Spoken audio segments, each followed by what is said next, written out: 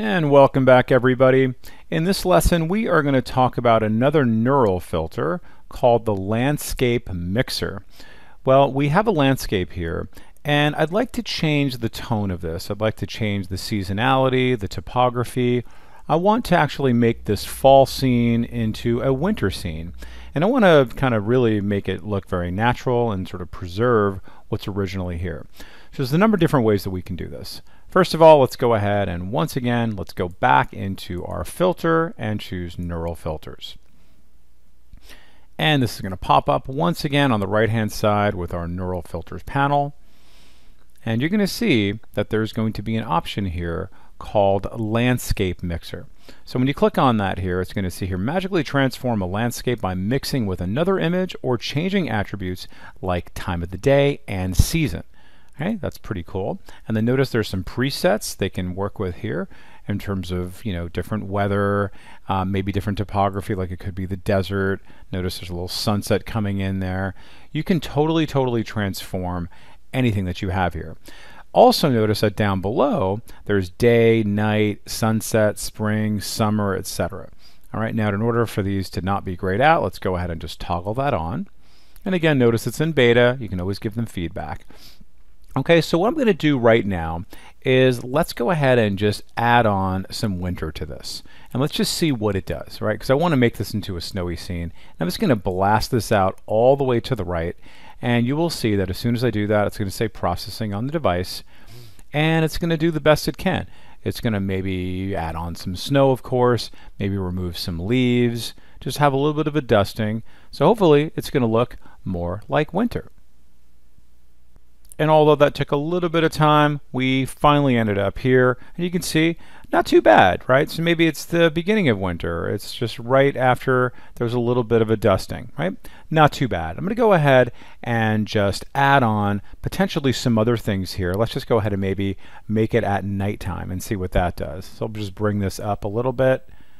Maybe not so dark at night, and just bring it down in terms of light. Let's see what that does on top of everything else.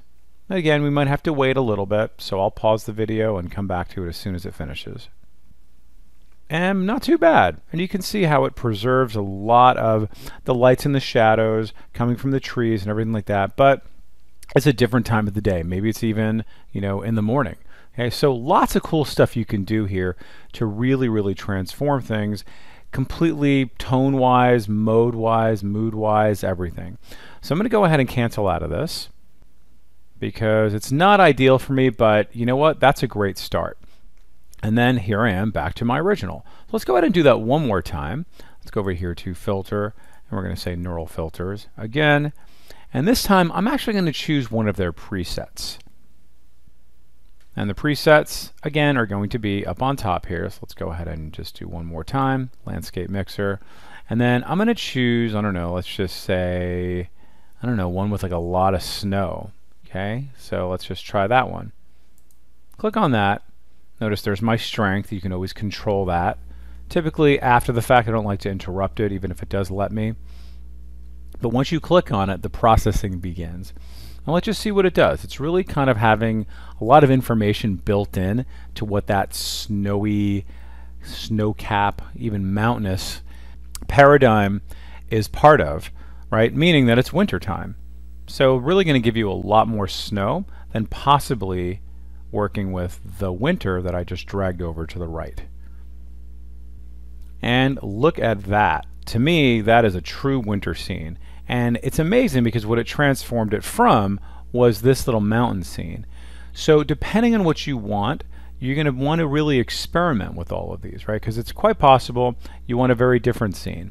Hey, but guess what? You can always come in here and modify it. So just for fun, let's just go ahead and see what the sunset might look like with this scene right here. Let's go ahead and bring this up a little bit. Again, waiting for it to process. See what we're going to get with a nice blasted out winter scene, converting our autumn scene, which is in the day, and then adding on sunset.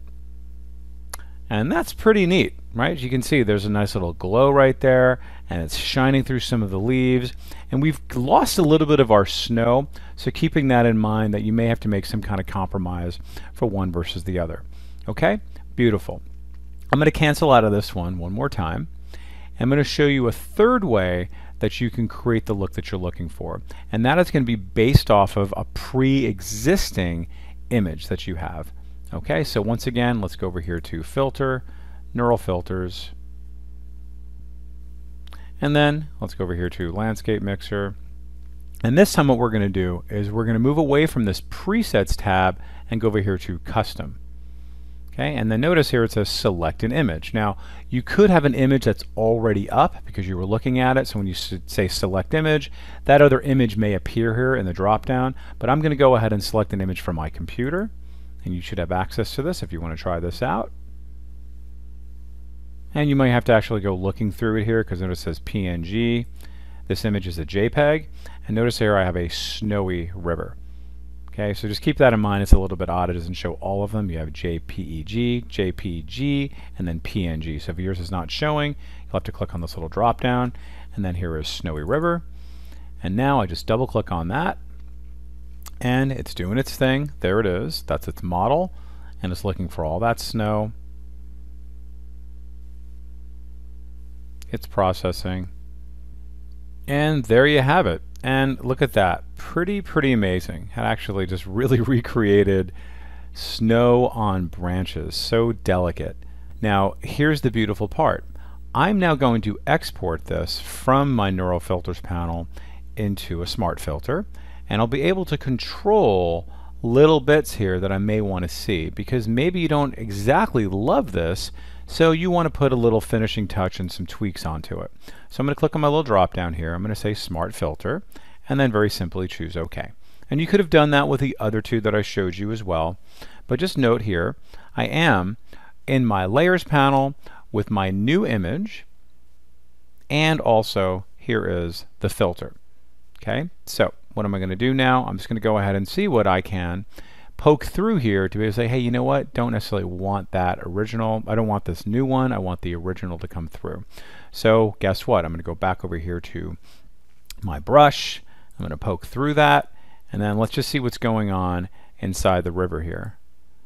And I'll poke that through. It's like, oh, okay, you know what? That doesn't totally make sense because it's showing, you know, maybe images of my original one as a reflection. So I probably don't want that. So I'll just switch back to white, and then I'm just going to go ahead and mask that back. Okay, that's what's so nice about masks.